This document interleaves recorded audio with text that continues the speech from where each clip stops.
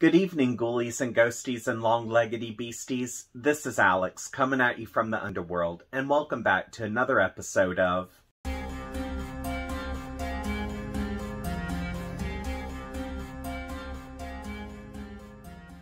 Well, now that we have had our first cold snap, I have been able to indulge in some homemade pumpkin pie and mulled wine.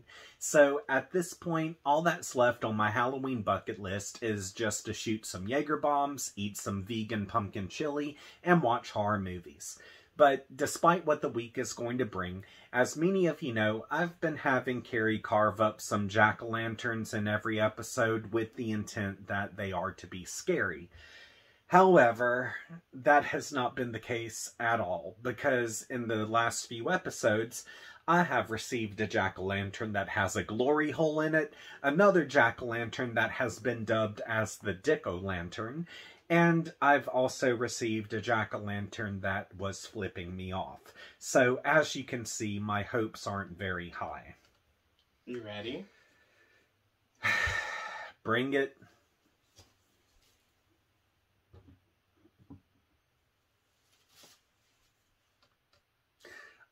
Oh, I love that. You did good. I love that. You like it? Yes, that's what I've been wanting. That looks so good. See,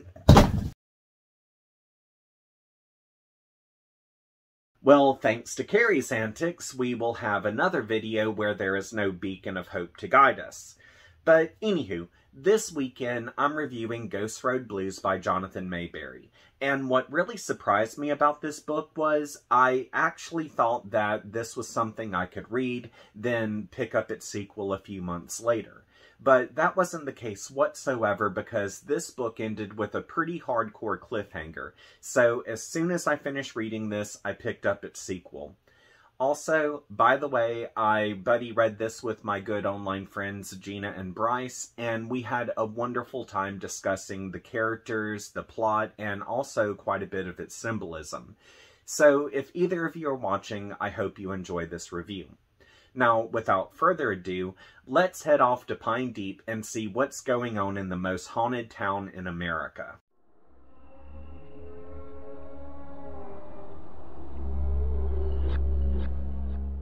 The Horrors of Ghost Road Blues by Jonathan Maberry begins in Pine Deep, Pennsylvania, 1976, which, during this time, we get introduced to a Mississippi blues musician known as Bone Man. And without receiving much context, we follow him as he chases the devil into a swampy patch of backwoods known as Dark Hollow. Once here, the two have a showdown, and Bone Man actually kills the devil. But since the devil has disguised himself as a man named Ubel Griswold, who is an upstanding pillar of the white community, local racists get together and murder Bone Man, then blame him for the murders that had devastated their town over the last month. From here, we fast forward 30 years and see that Pine Deep has prospered because of its agriculture as well as its tourism, because over the years, Pine Deep has become known as the most haunted town in America. And since Halloween is right around the corner, tourists are ready to come to town so they can enjoy the attractions, which among those is this elaborate haunted hayride that's ran by the mayor Terry Wolf and is overseen by his childhood friend Malcolm Crowe. But while Wolf and Crow are expecting this to be another profitable season without any problems, over the next 24 hours, everything becomes a full-blown nightmare because 3 criminals have come into town. And among them is their leader, Ruger, who is a ruthless, cold-blooded murderer. However, unbeknownst to everyone, these 3 criminals at large will be the least of their worries, because in the swampy backwoods of Dark Hollow, the devil has awakened. But at the same time, Bone Man's spirit has returned to defeat him. And now that these two are getting ready for a final showdown, they each form armies who will battle in this apocalyptic event called the Red Wave, which is to take place Halloween night.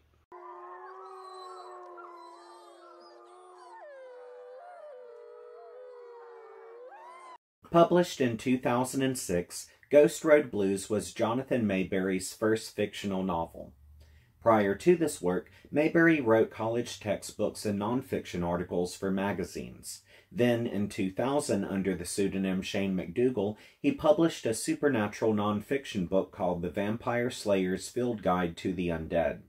Then, around 2002, he began toying with the idea of writing horror fiction, and eventually Ghost Road Blues followed. But as he wrote, it became obvious that the story he wanted to write wouldn't fit in one volume, so he broke the story into 3 parts. Since at this time, although horror fiction was on a decline and Ghost Road Blues was only published in paperback, reviewers loved it, and it was nominated twice for the Bram Stoker Award, where it won Best First Novel. Fun facts! Since this book focuses on symbols like the wolf, the crow, the owl, and a white stag, here are some things that I found in regards to their significance. From a Christian perspective, the white stag represents Christ, and it symbolizes spirituality, illumination, faith, humility, protection, perfection, and the heavens. Whereas in mysticism, the horns of the white stag are like antennae reaching out to the unseen world. And as a spirit animal, it reminds the individual to stop and listen to universal messages, as well as dream messages. Another belief reveals that when one sees the white stag, it suggests a time of being responsible is near and that the individual is approaching a spiritual awakening or event.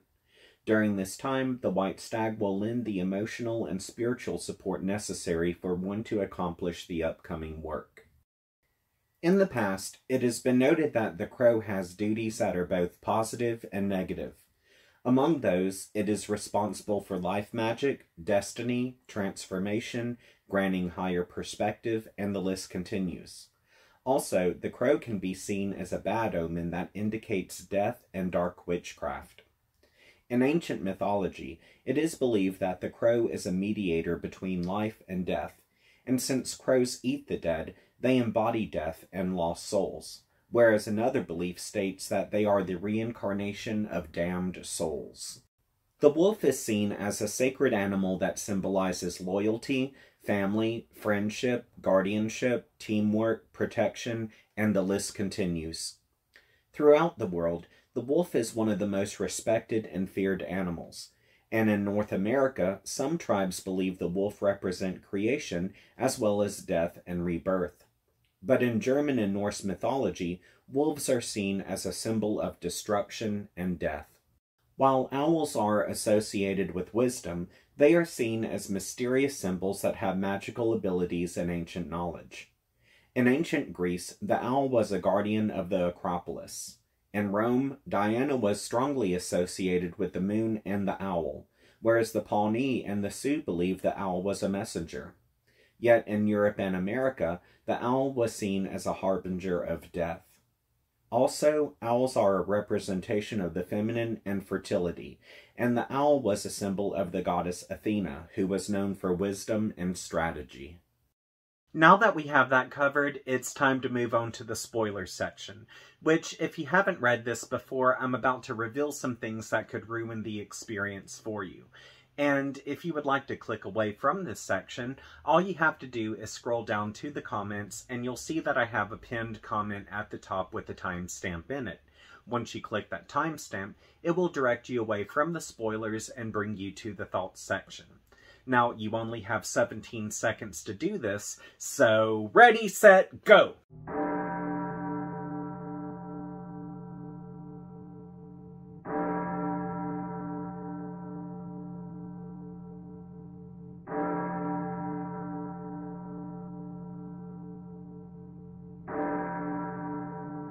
Since everyone's had the opportunity to click away, I would like to talk about a few of my favorite moments.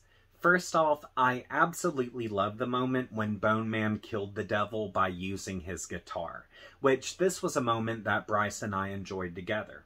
Now, prior to this, we understand that Bone Man and the devil, who had been disguised as this dude called Griswold, had been at each other's throat for a hot minute. But Bone Man was able to get the upper hand and chase Griswold into the swampy patch of backwoods known as Dark Hollow. And during their chase, it's noted that Bone Man had his guitar strapped to his back. Well, after he catches up with Griswold, he uses his guitar to beat the hell out of him. Then he uses the broken neck of the guitar to stab him to death. However, after Bone Man buries Griswold, do we come to realize that evil never dies, it just waits. To start with, I would like to note any time the subjects of a Mississippi blues musician and the devil come into play, I instantly think about Robert Johnson. So, because of how these characters and the scene unfolded, I immediately realized that the story ahead of me was going to be a rich folkloric horror story. Now, as I mentioned, I really loved how Bone Man killed the devil with his guitar. And aside from this just being kick-ass in general, it really felt like the guitar had a stronger significance. Like, we understand the guitar is a family heirloom that belonged to Bone Man's uncle, then it was passed down to his father, then he received it.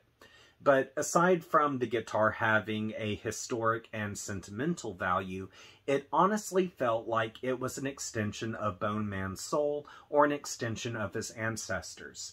And in this aspect, it kind of felt like it was Bone Man's version of Excalibur's sword or something similar. Another moment that stood out to me was when Bone Man comforted Henry as he passed away, which this was a moment that Gina and I both felt moved by.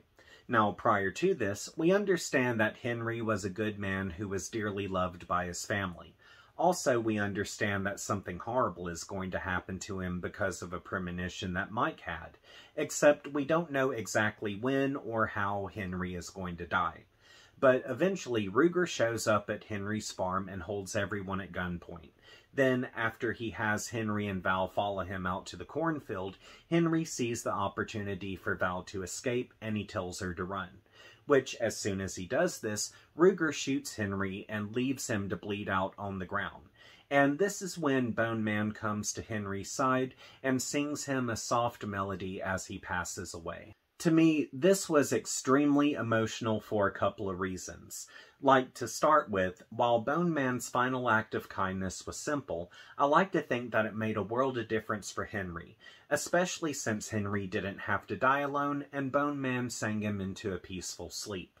Also, this really feels like Henry and Bone Man had come full circle at this point, because Bone Man was finally able to return the generosity that Henry had shown him.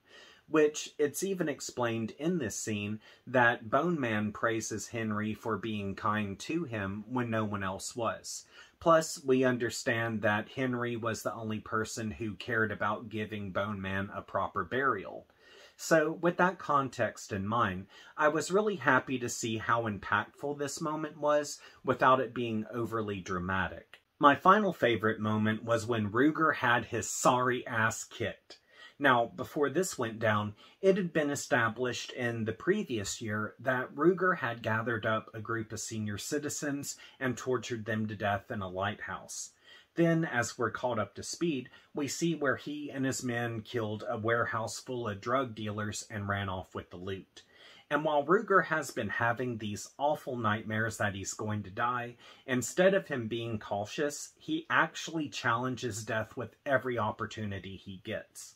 So, when it came down to the home invasion at the Guthrie farm, I knew shit was going to get real because Ruger had already proven that he was unpredictable and he was capable of doing some really horrible shit, which in this regards he doesn't disappoint. However, when Malcolm shows up, there is a really kick-ass showdown between the two of them because while Ruger isn't one to be messed with, Malcolm knows jiu-jitsu. And even though Malcolm did a pretty good job of kicking Ruger's teeth down his throat, unfortunately, this isn't the last we see of Ruger. So, as you can tell, this moment really didn't have anything that I could elaborate on that would be deeply philosophical or anything like that. Instead, this was just a good old-fashioned ass-whooping, and by how it was presented, it made the sky seem bluer, the grass seem greener, and the birds sing sweeter. So, in so many words, I marveled over every single second that this shithead had the piss kicked out of him.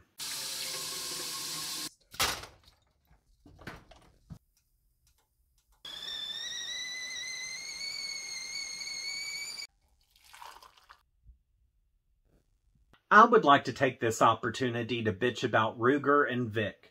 Now, seriously, if I still smoked like a freight train, these twin dicks would have me inhaling a cigarette in one full drag, because let me tell you, when the devil shat them out, he broke the mold. Like, for real. With Ruger, he is this sick bastard who gets his jollies off over torturing elderly people to death. And among all of the shitty things that he does, he tries to rape Connie in front of her husband. Then we have Vic, who is a racist, a murderer, and a family abuser. And what really gets me about this asshole is he abuses his family in public and gets away with it. Which, don't get me wrong, I understand that the dude is built like a brick shithouse, but if I was the mayor of this town, I would have a special event where the community would come together and we would take this bastard down as one. And y'all, don't get me wrong, I am a peaceful person. I truly, truly am. Just hear me out. I'm peaceful. I am. But there is something within the core of my being that wishes that someone would take these two jackasses and shave a few inches off of their tallywhackers with a cheese grater. Ghost Road Blues by Jonathan Maberry is an epic folkloric horror story that's rich with character and scenery. And while I wasn't expecting this book to be as heavy as what it is, it focuses on racism, scapegoatism, mob mentality, domestic abuse, grief, self-blame, drug abuse, and much more. Character-wise, because of how everyone felt so fleshed out, I was reminded of Stephen King's The Stand or Peter Straub's Ghost Story, which, by the way, if you have a hard time remembering names, my best suggestion is to get a pen and paper and make note of all the characters as you come in contact with them, because even the most insignificant character plays the most vital role in this book. Now, as far as my favorite character is concerned, I would have to say Malcolm Crowe, because even though he wasn't the smartest, he had overcome a lot of shit, he kicks a lot of ass, and he has a true heart of gold. Also, I was really impressed with Terry Wolfe, because at first I thought he was just going to be another money-grubbing politician, but the more I learned about him, the more I saw he actually cared for his community. And as far as Gina and Bryce are concerned, Gina said her favorite character was Mike because of everything he had been through, and Bryce said that he really liked Val, which these were both really strong characters who I felt connected with as well.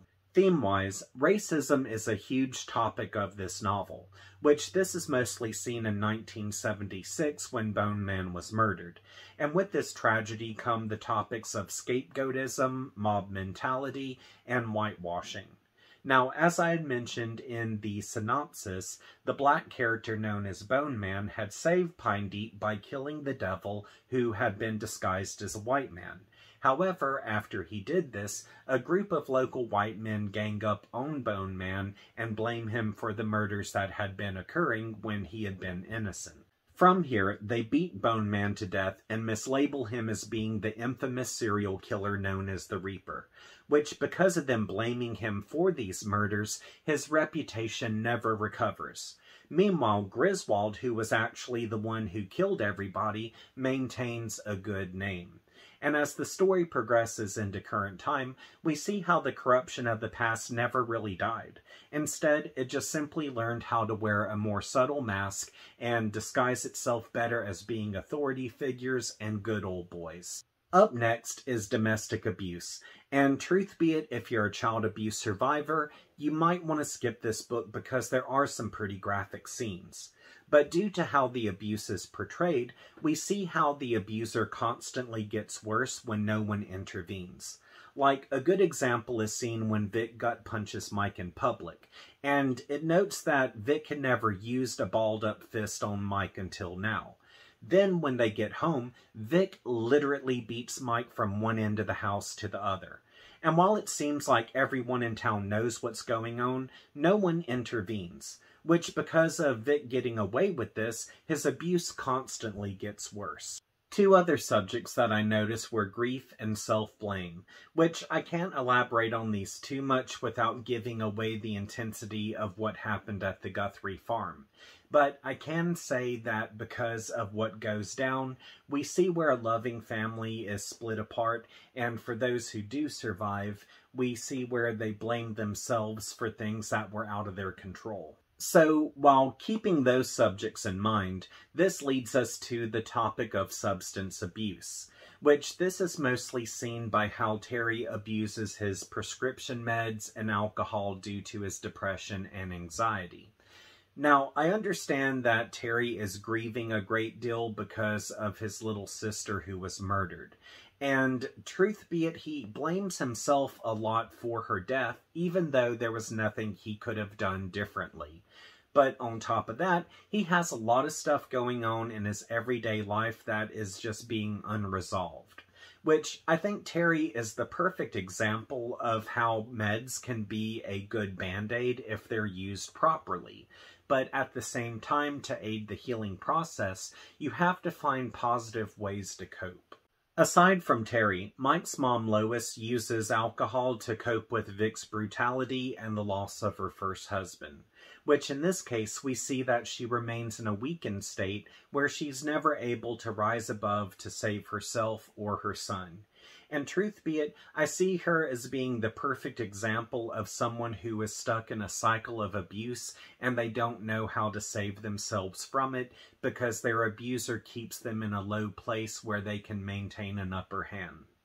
Now, I could go on for hours about the other topics that I noticed in this book, but if I did, this video would be about an hour long, so just know I'm going to be reviewing the sequel next weekend, and I'll touch on a few more topics then.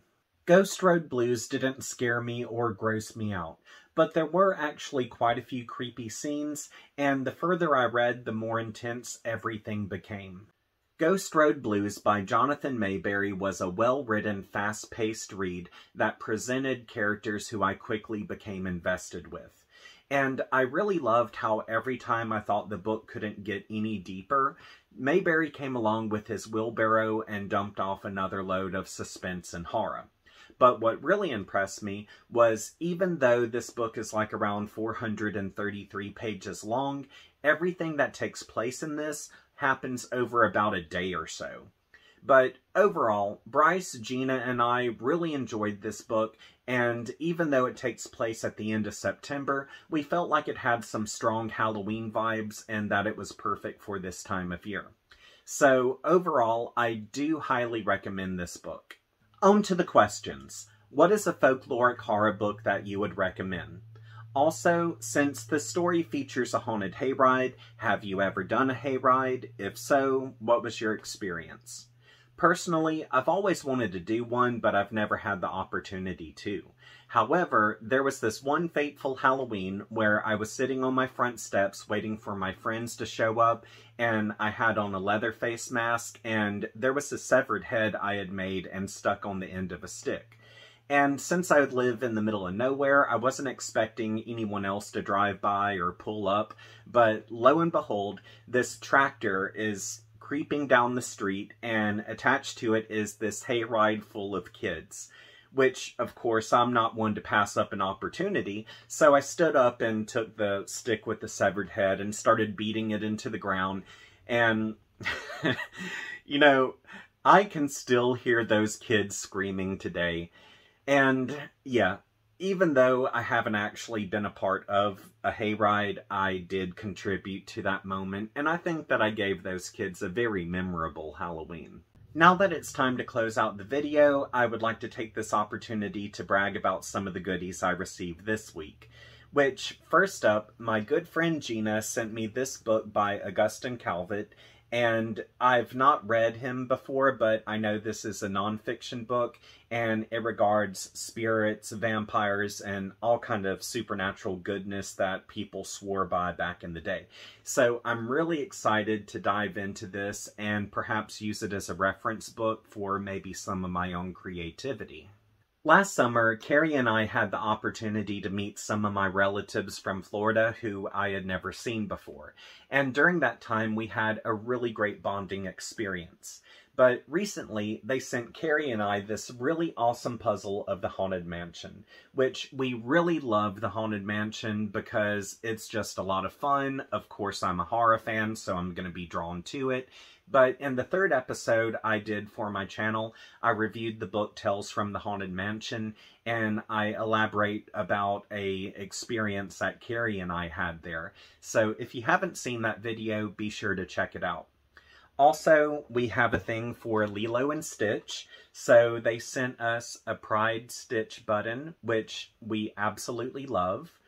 Also, they sent us over this really cool wall block that says chocolate is pretty much a salad, and it explains how it's a salad, so that was adorable.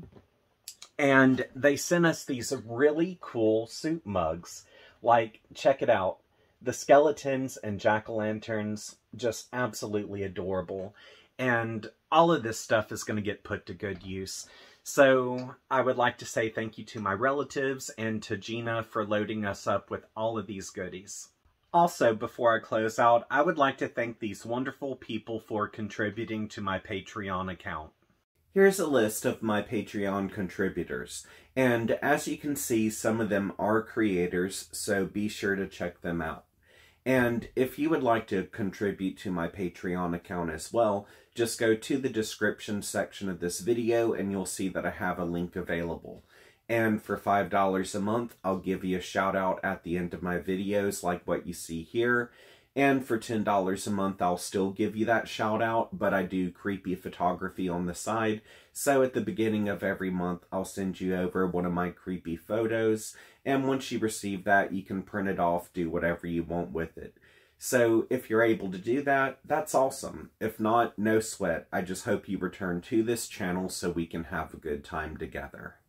And if you would like to hit me up on social media, links to my Facebook, Twitter, Instagram, and TikTok are all in the description section of this episode. And if you have not subscribed yet, be sure to subscribe to this channel and click that notifications bell because I have more book reviews coming in the near future. So until we see each other again, I hope you have a great week and sweet nightmares.